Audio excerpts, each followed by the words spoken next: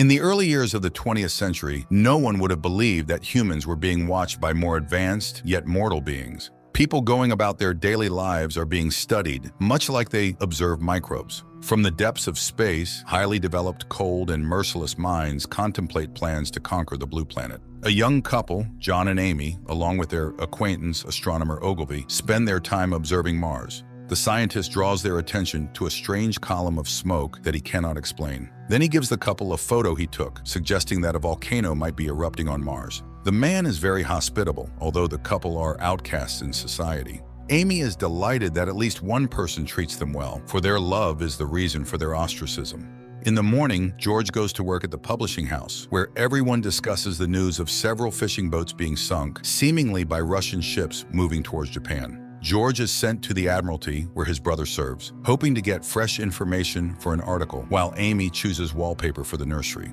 The shopkeeper, upon learning who she is, still agrees to make the delivery, which Amy takes as a good sign. Upon arriving at the Admiralty, George listens to the British War Minister's tirade about the superiority of the Anglo-Saxon race, then meets his brother, who is very hostile. George invites Frederick over, but he leaves without saying goodbye. Later, he suggests to his wife that she should go to college, as she is very smart, and confesses that his brother has not changed his opinion about their actions. He regrets dragging her into this adventure, but Amy reminds him that she chose it herself. As long as they are together, they can overcome anything.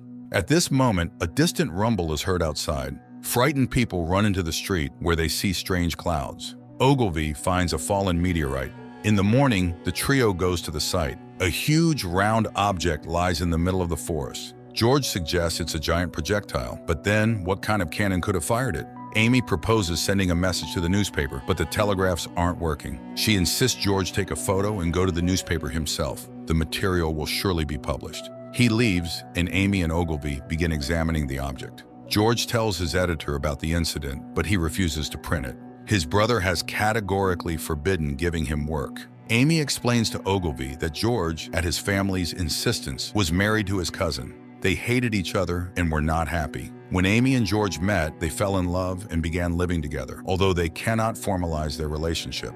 At that moment, the sphere suddenly cracks. Ogilvy doesn't have time to examine the details as the royal astronomer arrives, photographing the entire group first. George visits his ex-wife, asking her to sign the divorce papers. She resolutely refuses the traitor. Meanwhile, the excavation continues, and the meteorite suddenly begins to move and make ticking sounds. Excited people crowd around as George arrives. The astronomer approaches the object, which sheds its shell. The sphere rises into the air, while the astronomer bursts into bright flames. People try to extinguish him, but it's futile. Panic ensues, the crowd disperses. George grabs Amy and the sphere disintegrates into tiny pieces. The couple returns to the panicking town as another meteorite falls nearby. In the morning, George goes to the wasteland to find Ogilvy, but the area is cordoned off by the military, who believe there was just a fire.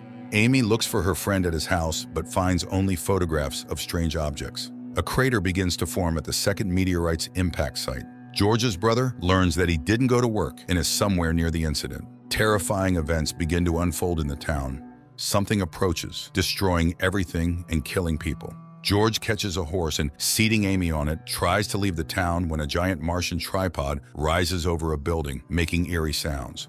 He orders Amy to ride to London to his brother while he stays on the rubble-filled street. He doesn't know that something similar is happening in the south of the country. Dozens of bodies float down the river. The government is in panic. Telegraphs are not working, and no one knows what is happening in the world. Amy finds Frederick, but he also knows nothing about his brother's fate, who at this time is getting out from under the debris and heading out of town. Amy tells her brother-in-law about her experiences in the town, and he accuses her of leaving his brother in danger. The woman confesses that she is expecting a child.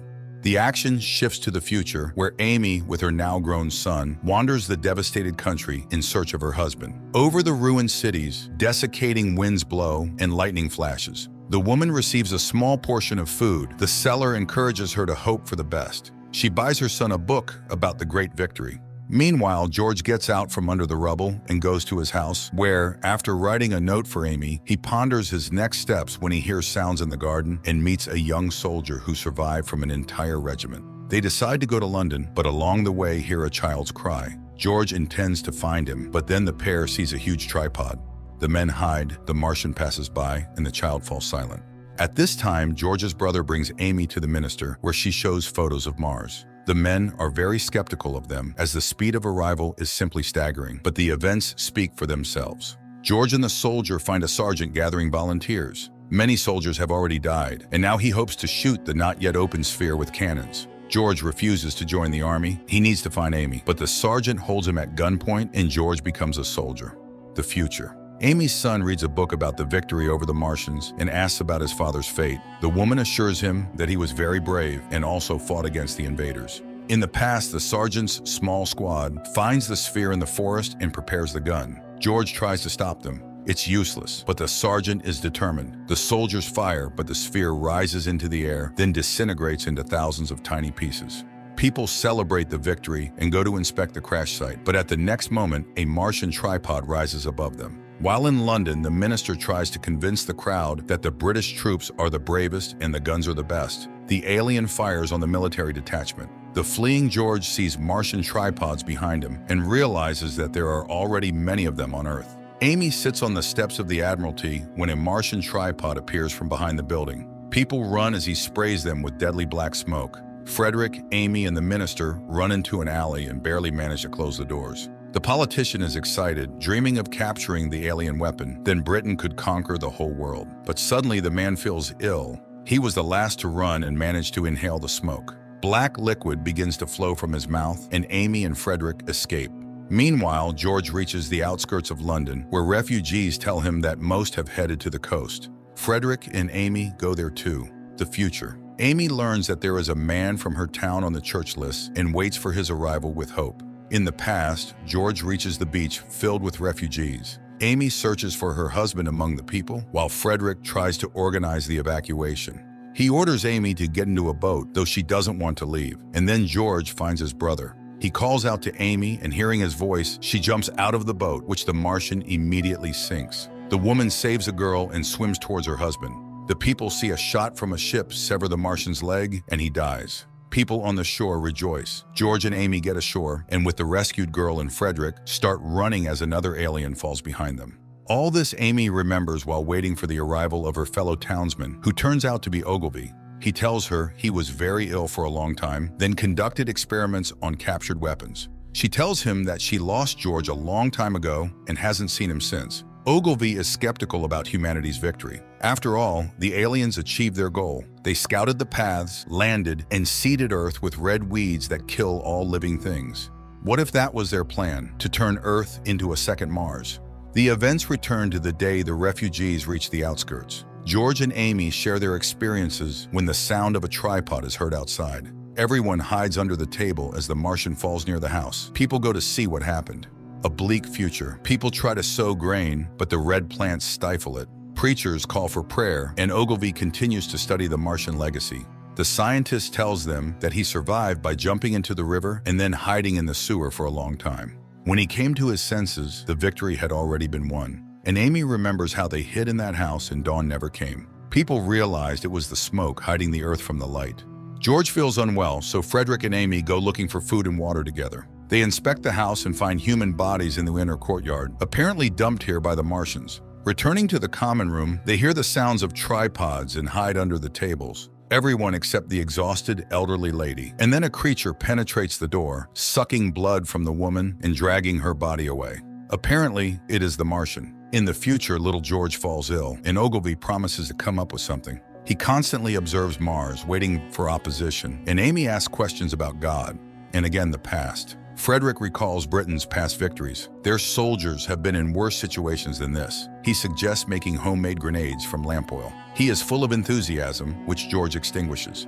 After all, Britain has been doing the same thing to other nations for many years. What if this is punishment? When people from the jungles saw the white man, didn't they hope to find friendship, but receive bullets and death? England goes through countries, capturing lands, destroying undeveloped tribes. But Frederick disagrees with his beliefs. He yells at his brother when George feels unwell. Amy calls to leave the house. In the future, little George gets worse. Amy asks the scientist to grow typhoid cells to make a vaccine, which puzzles Ogilvy. In the past, the trio goes into the courtyard where the Martian roams. It seems he is ill or injured. They hope to leave unnoticed, but another monster penetrates inside and grabs the girl. Nevertheless, the others manage to run into the courtyard. Frederick throws a homemade grenade at the Martian. It catches fire, but in its last effort, attacks the man. Amy and George hide in the basement, where the man's condition worsens. And then she realizes that the Martians crawled out of the machines to eat people, which killed them. And now in the future, she suggests Ogilvy vaccinate the survivors. But the priest objects, so the scientist does everything in secret.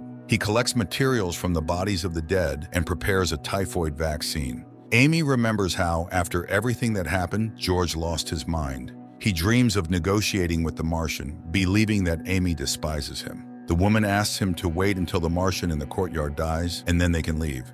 In the future, Ogilvy wakes Amy. He managed to make a vaccine, but more importantly, this vaccine kills the red mold. They can clear the land and sow seeds. Little George feels better, but the priest doesn't believe in all this ungodly doctrine. It cannot be that some bacteria killed the invaders. Ogilvy reminds him that earthly organisms adapted to earthly diseases, paying for it with millions of lives. In the past, Amy feels unwell, and George again brings up the idea that it is possible to negotiate with the Martians. His wife tries to reason with him, but he goes into the yard. Amy runs after him and sees a Martian appear from around the corner. George distracts him, giving Amy a chance to run and dies. Now Amy remembers that she left him and therefore survived.